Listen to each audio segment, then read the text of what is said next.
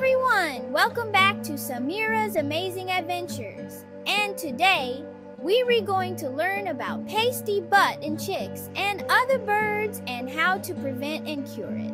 One common issue that can quickly become life-threatening for young chicks is pasty butt, a condition where droppings stick to a chick's vent, creating a blockage. This blockage prevents further droppings, leading to toxicity and potentially death if left untreated. Time is of the essence when dealing with pasty butt, making it crucial for chick owners to recognize and address the problem immediately. New chick owners, in particular, need to be aware of this condition, as it can arise unexpectedly and escalate rapidly.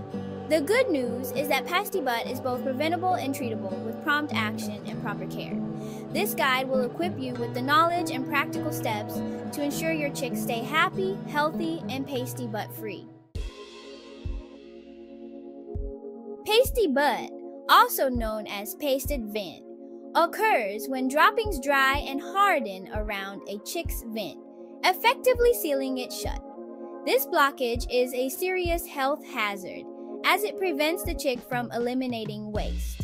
Several factors contribute to pasty butt, including stress, dehydration, and improper brooding temperatures. Stress during shipping, for instance, can disrupt a chick's digestive system, leading to pasty butt. Dehydration thickens droppings, making them more likely to stick.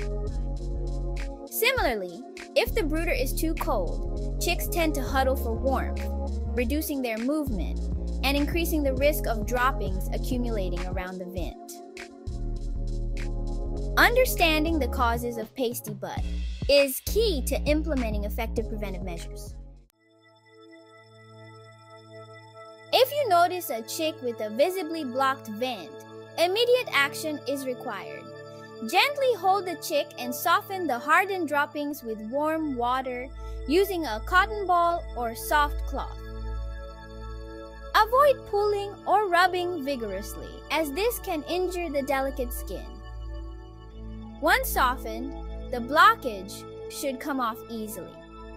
After cleaning, pat the area dry and apply a thin layer of petroleum jelly to prevent further sticking. Monitor the chick closely for recurrence and consult a veterinarian if the problem persists or the chick shows signs of distress. Remember, early detection and treatment are crucial for successfully resolving pasty butt. Preventing pasty butt is always preferable to treating it.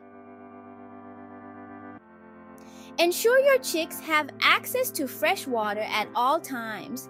Adding a teaspoon of sugar to their water for the first day or two can help prevent dehydration during shipping.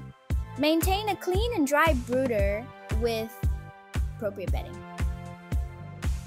The ideal brooding temperature for the first week is around 95 degrees Fahrenheit, gradually reducing by 5 degrees each week. Handling your chicks gently and regularly can help reduce stress and encourage them to move around, further minimizing the risk of pasty butt. By following these preventive measures, you can significantly reduce the likelihood of your chicks experiencing this common ailment. Hope you like this video! Don't forget to like and subscribe!